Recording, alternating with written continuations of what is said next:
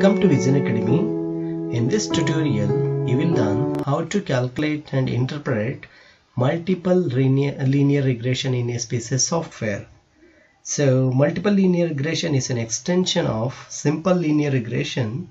So, it is used to when we want to predict the value of a variable based on the value of two or more other variables. So, which means there must be more than two variables for under consideration. The variable we want to predict is called the dependent variable, also can be called as outcome variable. So the variables we are used to predict the value of the dependent variable are called independent variable. So the synonym usually called as predictor or explanatory variable.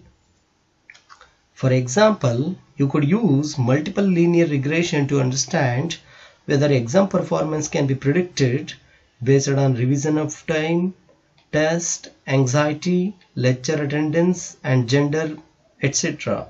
So in this example, we will calculate the multiple linear regression for delivery time and number of cases to distance traveled. Okay, distance traveled is a dependent variable in this case, and number of cases and delivery time is a independent variable.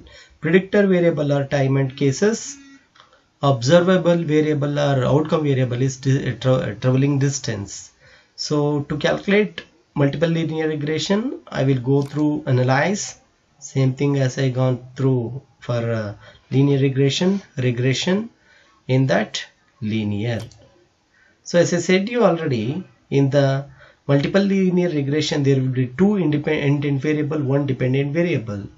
Okay, in this case I will consider distance traveled as dependent variable and traveling number of cases and delivery time as independent variable.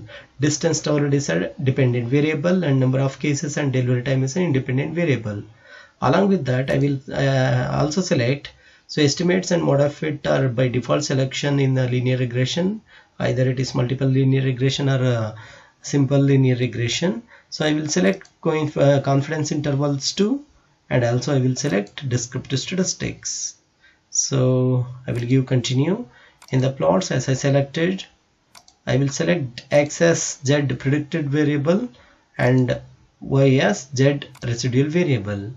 And if you want to prefer for histogram, you can select histogram 2 and give continue. If you click OK, finally the outcome is in front of you in the SPSS software. Firstly, you are having descriptive statistics of distance traveled, number of cases, and delivery time. And our concentration is on correlation and regression. Since we want to check the relation established among independent variable and dependent variable, we have to go for correlation. So here we will check Pearson correlation, distance traveled to distance traveled correlate itself, and distance traveled to number of cases is positive correlation, very mild positive correlation. There is a positive correlation established at distance traveled to number of cases. Whereas distance traveled to delivery time, there is a positive correlation. It is leading to strong positive correlation. And if you look into the distance traveled to number of cases, it is a positive correlation, very mild positive correlation, and distance traveled to delivery time is also positive correlation. So it means there is an established relationship between distance traveled to number of cases and delivery time. So in the further outcome, we will look into the variable centered or remote. And very importantly, our concentration must be on model summary. So where we are having the predictor value, where can we predict on the dependent variable to independent variable. So R is carried from the correlation. So here it is a multiple correlation. So for dependent variable, distance traveled to delivery time and number of cases, there is a strong positive correlation, some multiple correlation. There is a 0.716, there is a strong positive correlation established among delivery time and number of cases to distance traveled. So adjusted R square, which means the predictor variable of delivery time and number of cases can be affected by distance traveled is almost 40%, which means 39.8%. So that's an adjusted R square of R square. So here R square is 51%, which means distance covered can affect delivery time and number of cases almost in 51%. 51% distance traveled can affect the number of cases and delivery time. The adjusted R square is incorporated the changes in the R square, which means almost 40% of distance traveled can affect the delivery time and number of cases, which can be considered for the final outcome. And standard error in this case is 16%.